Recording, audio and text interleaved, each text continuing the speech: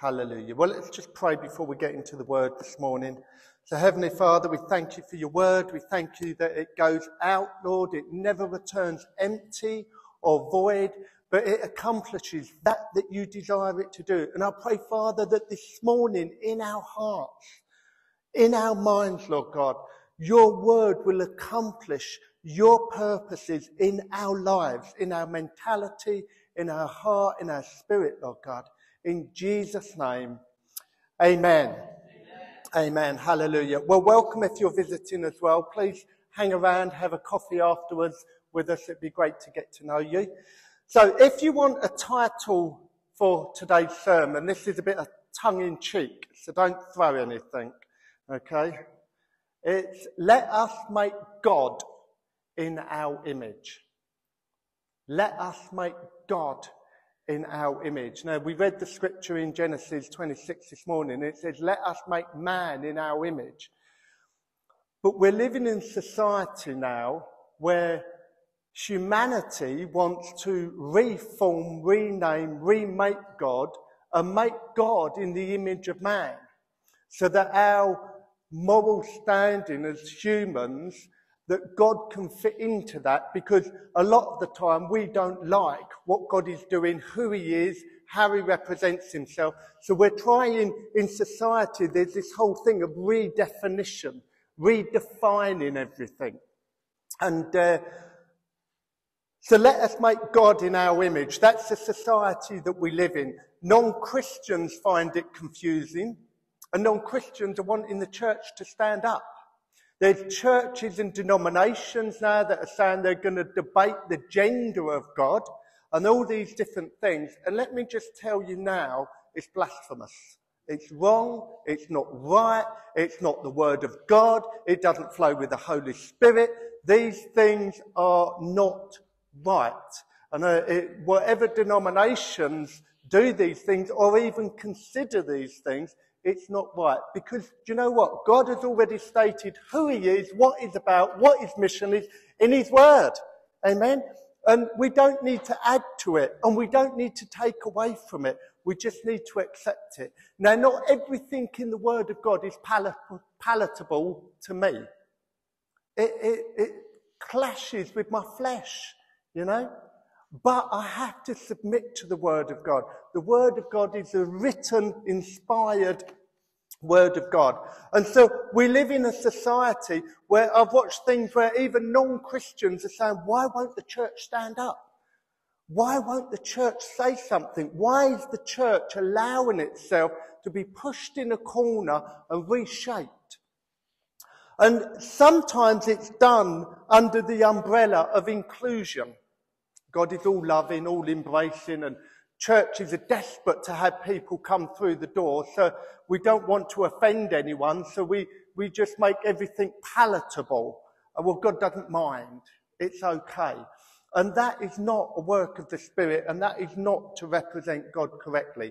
Genesis 1:26 said, then God said, let us make man in our image, in our likeness, so that they may rule over the fish of the sea, the birds of the air, birds of the sky, and over all the livestock and wild animals, over all the creatures that move along the ground. So God created man in his own image, and in the image of God he created them, male and female, he created them. Now the biblical viewpoint is the only viewpoint. You know, sometimes people have their opinions. When me and Mara used to help people with marriage courses and stuff like that, and the couple have fallen out, they kind of want you to take sides sometimes from their points of view. And we used to have to say, we're not on your side, and we're not on your side, we're on his side. That's the only side. There are some things Christians don't have an opinion on. There are elements I don't have an opinion, because my opinion is the word of God. And I don't need my own opinion because I'm an ambassador and I represent God. And the church, we are all ambassadors of Christ. And as ambassadors in any country or any place, you can't enforce your own view. You are there to represent the country that has sent you. So therefore, if we are ambassadors of Christ on this earth, We represent the Father, and we represent his rule, his kingdom rule, what God has said. We can't just change it because we don't like it. Amen? So it's no good being an ambassador of England and you're in another country and you turn around and say, well, yes, well, in England, as an ambassador here, I'm supposed to represent all the history of the country, the nation, and our royalty and different things. So, but I don't like our royalty. I don't think Charlie's doing a good job. And I'm not very impressed with the government. And in actual fact, I don't really agree with a lot of it. So I'll just forget all of that. I won't represent any of it. You have misrepresented the nation. And the danger is we can misrepresent God. And we've got to be very, very wise in these days. These are perilous times. And a lot of people don't see that. They don't see it as living in perilous times, but we are, for lots of different reasons. And we see things changing time and time again in the world. John 1:17 says, for the law was given through Moses, but grace and truth have come through Jesus Christ. Amen? Grace and truth. So there's a mixture between grace and applying grace to what we do, but yet still standing on the truth. And we can't move away from the truth, but we apply the truth in grace. In John 8, there's the example with Jesus, and Jesus prevented the religious leaders from stoning the woman who was caught in the act of adultery. Now, he wasn't accepting the woman's sin. He did not accept her sin. He told her to sin no more. But what he did do was say she was released from the condemnation. Amen? She was released from condemnation. And Jesus never rejected people, but he didn't accept the wrong behaviour, and he pointed it out. And sometimes we've got to reject the wrong behaviour without rejecting the person. You know, you love the person, but you don't have to agree with the behaviour. And that's a fine balance of truth and grace. That's the balance that we need the Holy Spirit to lead us and guide us into when we're dealing with a lot of these things. There's a warped understanding in humanity now. And this warped understanding is to what love is and what love appears to be. You know, and there's a thing in the world now that you must love me unconditionally. You must love me. And the only way you can show me if you love me unconditionally, you must accept everything that I am and everything that I say. That's unconditional love. That's the world's view of unconditional love. However, Scripture is clear that God himself is love. He is the definition of love. He is the source of love. Yet, he loves us. He sent his son to die for us. But yet, as a father loves a son, he disciplines us. Amen? Why? Because he loves us.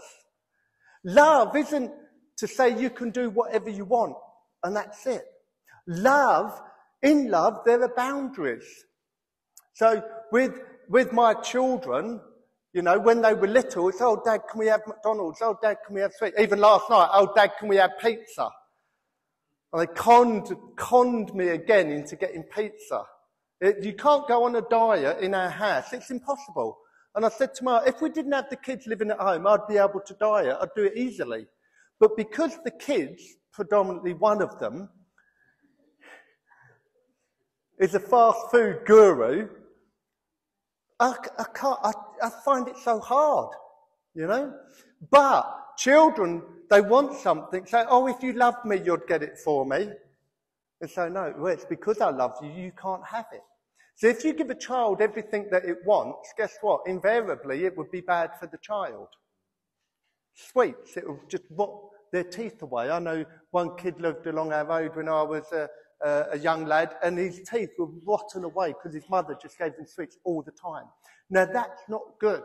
And God is not going to, you know, you get people who say, oh, God will give you every desire of your heart. Here's a wake-up call. No, he won't. I still haven't got a Bentley. You know? God won't give you every desire of your heart, because every desire of your heart is not God's will for you. You know? If we had all the desires of our heart, we'd probably be a mess. Amen? So we have to understand what love is. Love comes with constraints. Love comes with sacrifices. Love comes with pushing away your own desire for a greater desire. That's what love is. And Jesus loved people, but he still fathered them, and he still brought correction to wrong behaviour. And Scripture's clear that God loves us, but he will discipline us, just like a father disciplines a child. Now, nobody likes God's discipline. No child likes his father's discipline. But years later, you can see, do you know what? Yeah, my dad was right. And when you have that revelation, that's the revelation of also that you're getting old. Yeah. You have that revelation. You've turned into your parents. And it's heartbreaking that day. You look in the mirror and you go, I am my own father. I can't believe it. You know?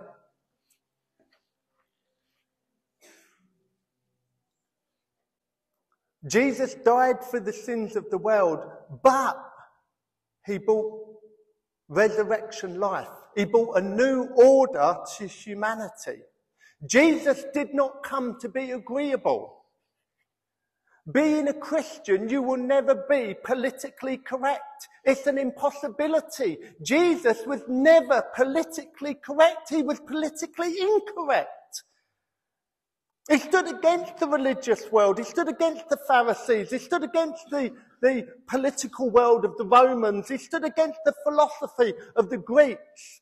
He was not socially acceptable. And as a Christian, Scripture says, to some we're the breath of life, to others we're the fragrance of death. Be careful who you invite round for dinner. You know? But to believers, we bring life and encouragement. But to the world, they don't want to hear the gospel. They don't want to, this, that and the other. And so we're the fragrance of death. Oh no, not those Christians coming round to my house, do-gooders, going to talk about God or something, But we are the fragrance of life as well, the life of Jesus to a hurting world. But Jesus didn't come to be agreeable. He said, I've set father up against sons, parents against their children, and so on and so forth. And the gospel cuts, and it's difficult. And even with my children, we've had discussions, and I've had to say, well, I'm sorry, but this is the way God wants me to move, and I will not budge on it, and it is not up for debate. Save your breath. It's not up for debate. It's not my point of view, it's God's point of view, and that is it. There are other things that we can debate. KFC or pizza, the important things in life. But there are some things that are not up for debate. And why is the church in general choosing to debate the things that are not up for debate? They're not on the agenda. And as Christians, we've got to find the balance of how do I stand up and say, no, this far and no more, yet at the same time not rejecting the world and still portraying a God of love and acceptance and grace. And how do we find that balance? The gospel is a mix of tenderness and toughness. Jesus, with one, he said, suffer all the children unto me. Let them come to me. And he's so gentle, and with different people he's so gentle. And then Peter comes along and he says, get thee behind me, Satan. So hang on a minute. What's going on here? And Jesus is a mixture of toughness and tenderness, and that's the word. And the tenderness is the love of God, and the toughness is the love of God. The modern church is finding itself in a place of compromism, misrepresenting the very character and nature of God. A lot of Christians, with stuff that comes up in this woke cancel culture generations don't know really what their point of view is, or what they're not quite sure what they should be doing. It's all quite confusing.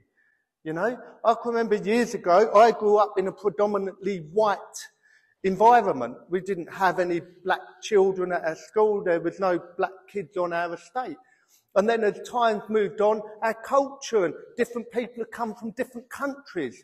And you could be fearful. You didn't know, how do I address a person of colour? Because you didn't know, you didn't want to offend. Do I call somebody a black person? Do I call them a coloured person? Do I call them a person of this, that and the other? And it's this fear in society of getting things wrong and being offensive when we don't desire that, you know. In the kingdom of God, there is no colour. You're not identified by colour, probably identified by stupidity. You know, when I enter the gates of Eden, God will be let go. Here we go, boys. You've got your work cut out with this one. He's a right idiot. All those boys from St George's, they were a dodgy lot, I tell you. But we live in we don't know what to say. We don't know how to deal with it. You know, do you open a door for a woman to walk through at the supermarket? Years ago, when I was young, that was something which was honourable. You do it now, they might look at you and say, well, you open the door for me. We're trying to say I'm weak, can't open the door myself, sexist bigot, and walk off. What are you meant to do? I don't know what to do anymore. Open the door. Oh, look, I just slam it in her face. And that's, what do you do in society? And the church, the Christian, the believer has got to be the salt and the light. And in this world of confusion, we've got to bring clarity. Because God is not a God of confusion. Amen? And we have got to be the ones who know our God, and we know his viewpoint, and we know his word, and we can portray that without tearing people apart. I met a guy years ago I was witnessing to, and I will call him a guy, but he had a wig on, long hair, and had a black leather miniskirt, and sort of boob tube things, I think they're called, and all this sort of thing. Is David Bryan, you know, and it really weren't working for him. Ricky will remember him. Ricky liked him, nearly went on a date.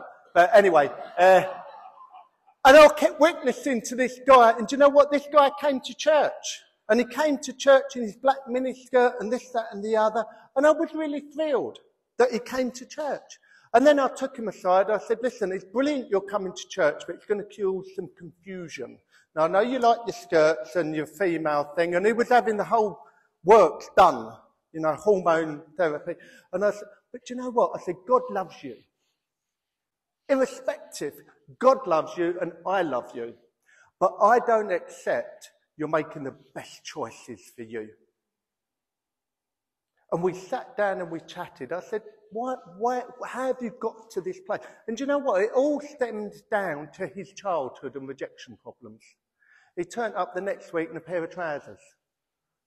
Now, I don't know if he went on and made a confession of Christ being his Lord or so on and so forth, but it's accepting people but not accepting wrong behaviour. It's loving people but not compromising who God is to be able to love them. You know, and it's meeting people where they were at. Jesus made friends with the tax collector and the sinner. He didn't clean them all up, make them shiny and say, oh, now we can go out to play. He met them while we were dead in our sin. Christ died for us while we were dead in it. That's the point. Jesus looked at you and said, they're worth dying for. See, sin is sin. And in the world, in the modern day Christianity, we categorise it. You know, we categorise sin. Oh, it's only a little white lie. No such thing as a little white lie. A lie is a lie, and that's it. You know. You can't break the speed limit. If you break the speed limit by 1 mile an hour, you broke the speed limit. Okay? We just have to accept. But sometimes we brush things off. And we say, oh, it's all right. It's only a minor thing. Well, it's not like I do any big sins. You know, big sins in our house are not filling up the dishwasher. That's a big sin. I mean, that comes with repercussions. That's sin. And then there's little sins. See, my big sin is not filling up the dishwasher. Okay? Caleb's big sin is not putting stuff out in the recycling. Okay? Luke's big sin is telling Mum about me and Caleb.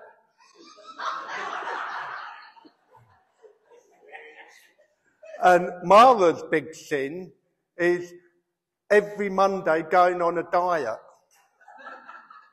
Every single Monday without fail, starting a diet. And these things that she's allergic to, oh, I can't eat bread. I don't want to offend anyone, I'm not fat at all. It's just bread that bloats me out. I'm not fat, it's water retention. Water retention? What you done? Drunk the ocean, woman? What are you talking about? Water retention. And every Monday she starts a diet. It's broken by Tuesday. Oh, I'm just going to finish this last box of chocolates. I'm just going to finish this last cake. I'm just going to have this last thing. And there's all different levels of sin in our house. But irrespective of the level of sin in the world, do you know what? We've got to understand that sin is sin. And even though the world might be redefining this, that and the other, and churches are redefining, God loves us all. And we've got to somehow not let our own frustration get in the way of the love of God. And that can be difficult, if you're like Mike. Because his frustration will get in the way, you know, because it's frustrating when you see people trying to redefine our Lord. How dare they? How dare they? Nail them up.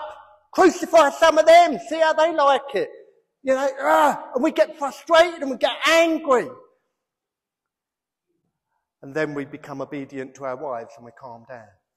Because you know your wife just touches you. And that's the calm down button. If it's really bad and it's in public, she will just look at you. You know, you get away with what you can because there's company. But once the company's gone, you're going to get it both barrels, all right? So without us, you know, we haven't got to get our Bibles and turn them into pitchforks and start smashing the world up and going on a rampage, because Jesus said at the cross, it's finished.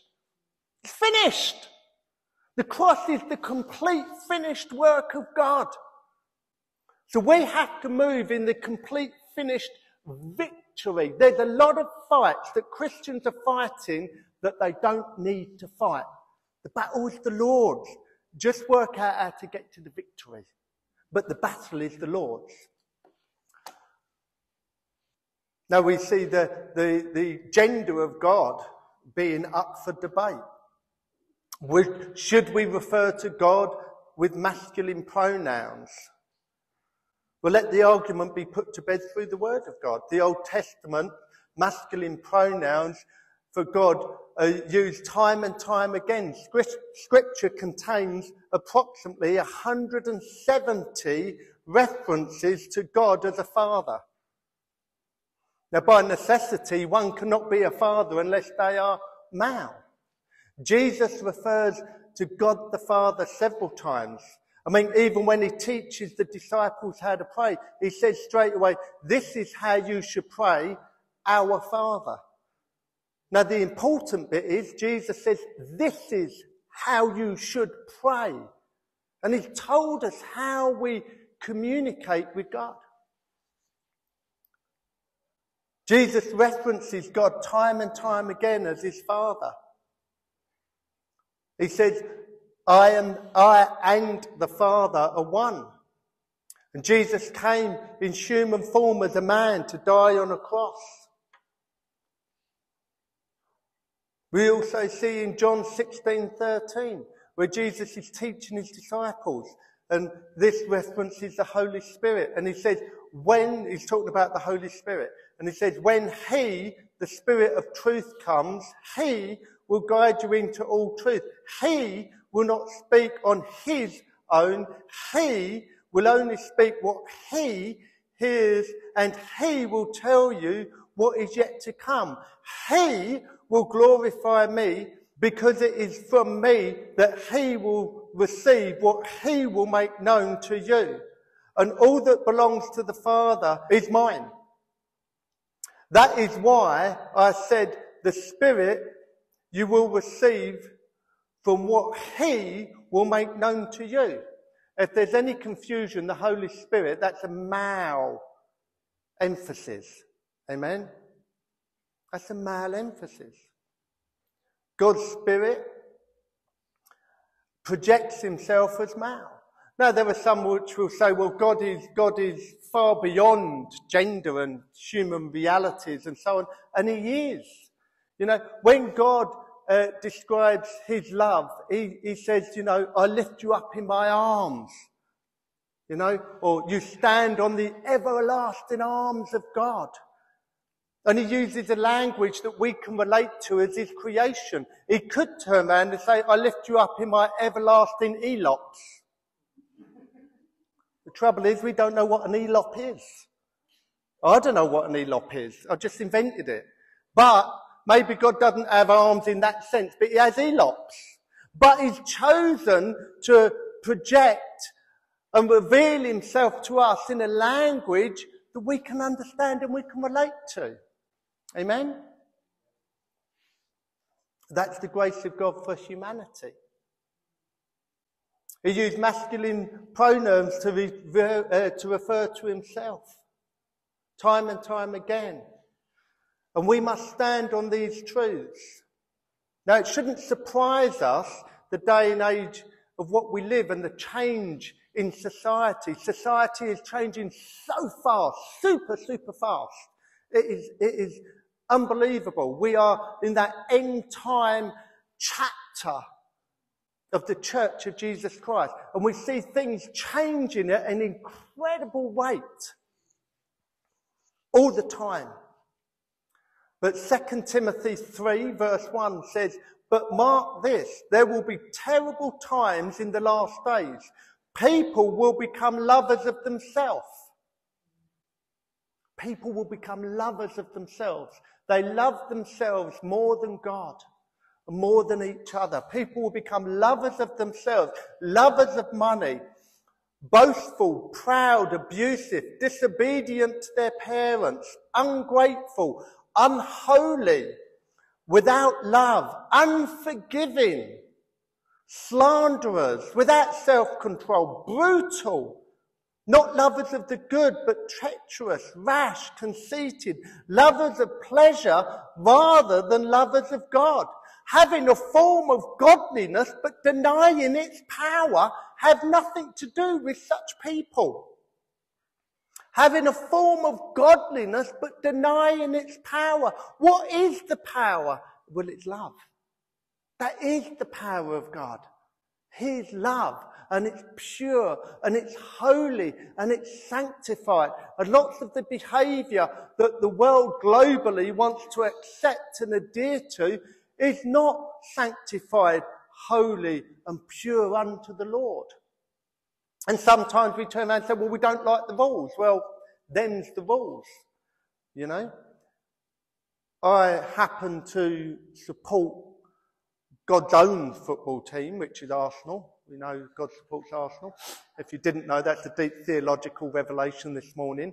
But if somebody wants to play for Arsenal and they turn up, one of the players turns up on a Saturday morning or whatever for Arsenal Football Club, and they're all in their red and white stripes, and he turns up in yellow or blue, they're going to say, well, hang on a minute.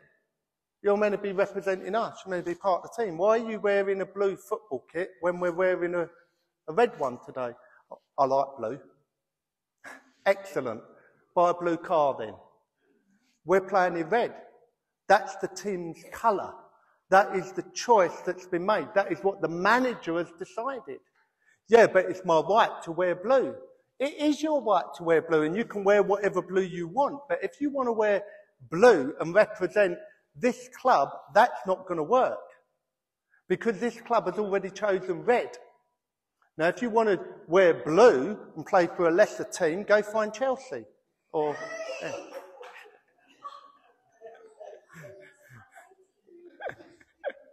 you know, go find another team. Because at the end of the day, people are coming into the church and they're saying, well, I don't like it like this, I don't like it like that. You can change it to represent what? Me. Well, the church here isn't here to represent us, it represents him. Amen? That's who the church represents. Jesus Christ. Matthew 24 verse 4. Jesus said, watch out that no one deceives you. And many are being deceived and gullible and getting pulled into stuff. For many will come in my name claiming I am the Messiah and will deceive many. You will hear of wars and rumours of wars, but see to it you are not alarmed. Such things must happen. But the end is still to come. Nation will rise up against nation and kingdom against kingdom. There will be famines and earthquakes in various places. All of these are the beginning of birth pains. So we must know the time and the hour. We're not shocked by these things what happen because Scripture's pre-warned us. Like the days of Noah.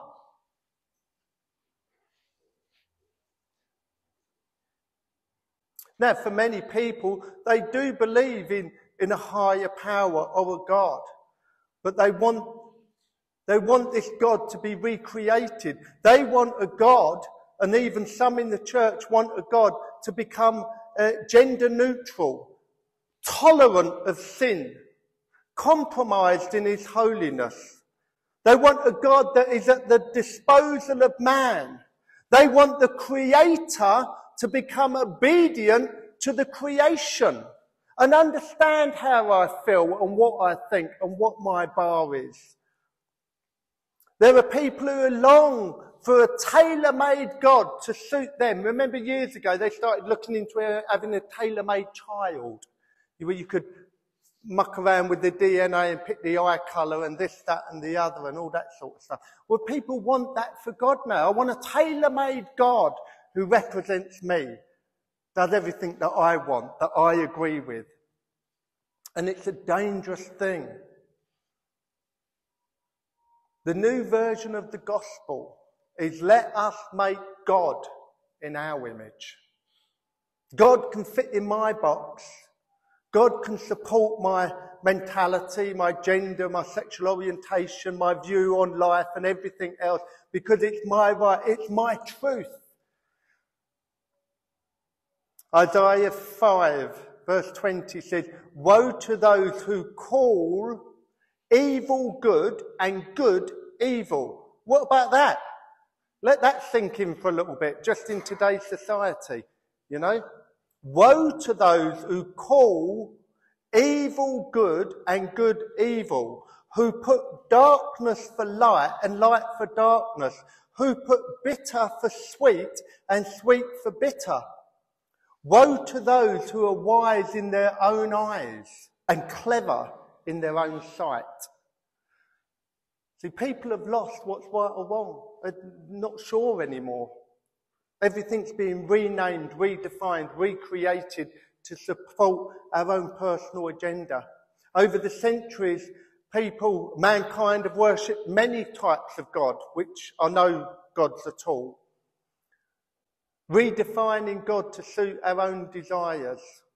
But one thing we haven't mentioned in closing is Satan. Satan is the god of this world, as it were. Satan's influence is throughout generations, throughout the nations. Remember, Satan did not want to do away with God. Satan merely wanted God to be lower than him. He said, I will ascend my throne above the stars of God. He never said, I'm going to destroy God.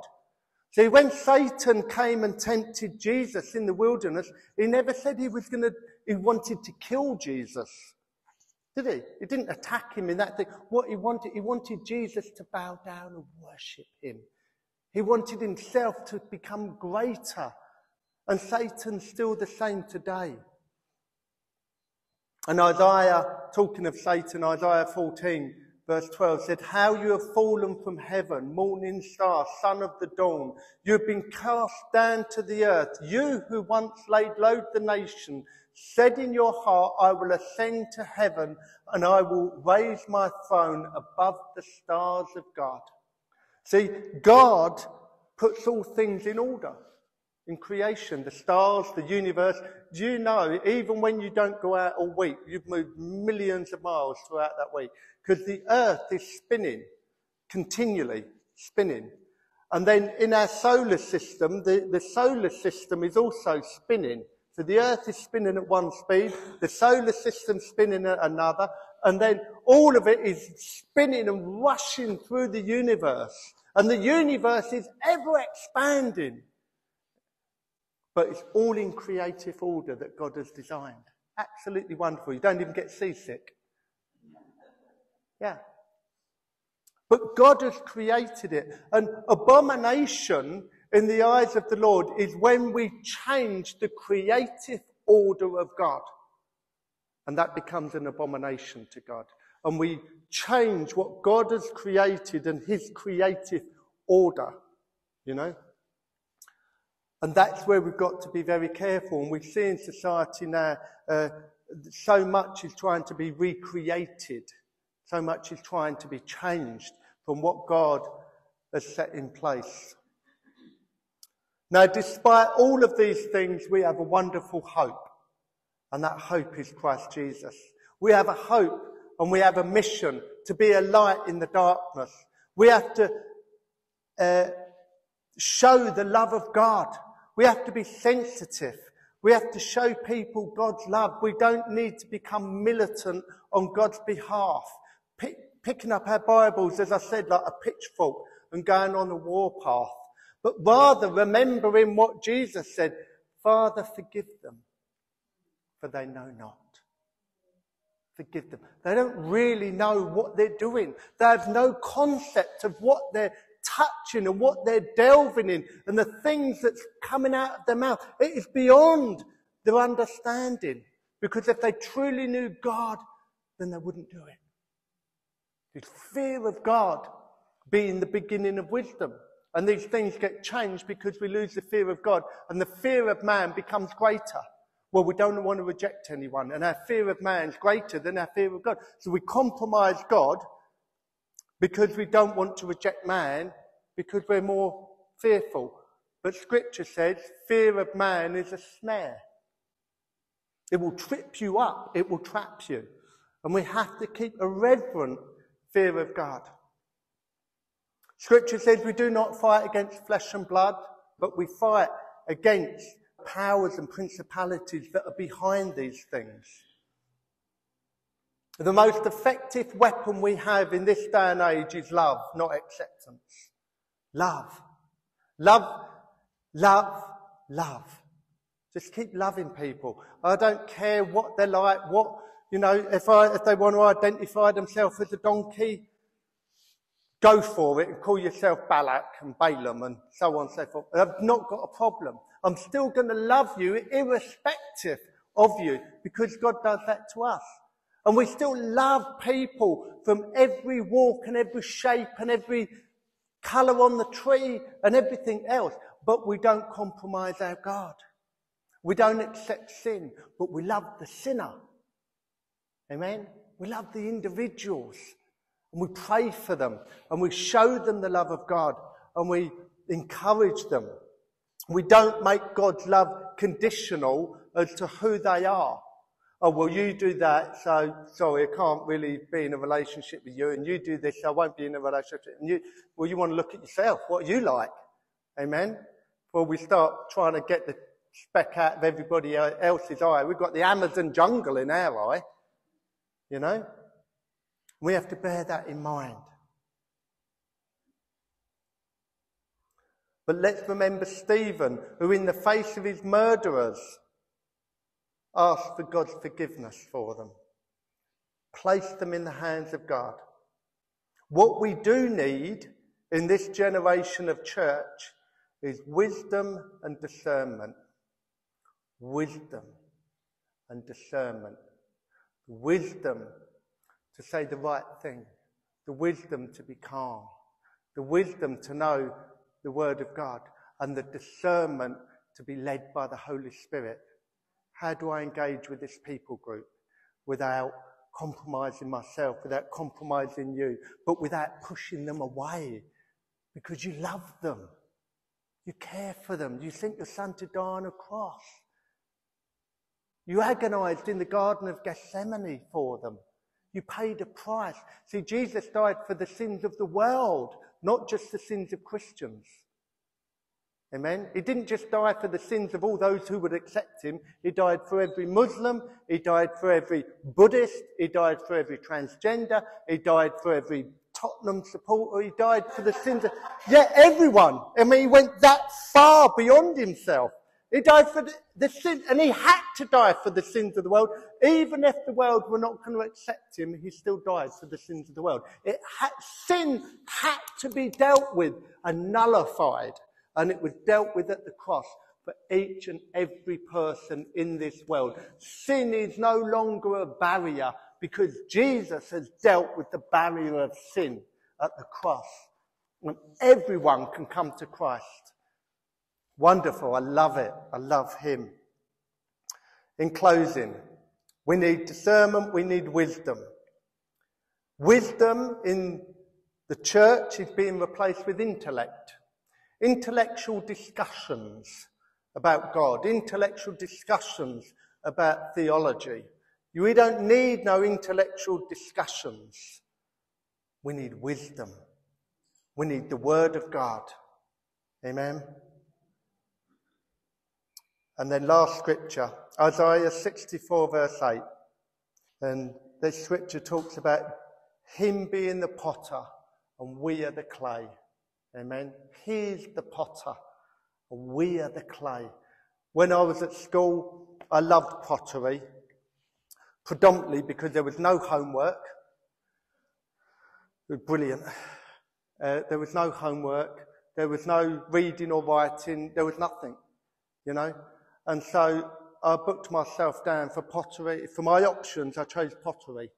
I tried to pick it 3 times. They wouldn't let me. They said, you've got to pick other subjects as well. I said, but I do like pottery. And you don't know, I might need an pottery in life in the future as a qualification. But he's the potter and we're the clay. And when I used to make things, it was down to my imagination, what I made.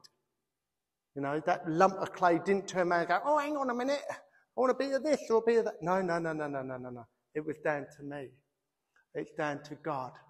Amen. Let's pray. If you want prayer this morning, you can come forward. We'll pray with you and for you. I really believe that we need a fresh anointing of wisdom and discernment to know how to walk in these perilous times. How do we walk? How do we balance everything which is changing so fast? And if that's you and you're finding it difficult, then I'll pray with you and for you. Join us for tea and coffee out the back afterwards. Let's pray. Father, in Jesus' name, we thank you for your word, Lord God. We thank you that it is inspired, is out of the very mouth of God. Father, I thank you that we're not to detract from it, we're not to add to it, we're not to manipulate it, but rather we're meant to read it and let it build faith in our heart. Father, I pray for each one of us as we go about our work this week and our lives, Lord, that you will equip us to shine for you, Lord Jesus. That you will give us wisdom, you will give us grace. Lord, we will be moved with compassion, but we will be uncompromising to the God that we serve. Just like Daniel, Shadrach, Meshach and Abednego. They said, we will not bow down to these other images. We'll not do it. Oh, hallelujah. Give the church the backbone in this day and age to be exactly the same. We'll not bow down, but rather we will love and encourage. In Jesus' name. Amen. Amen. Hallelujah.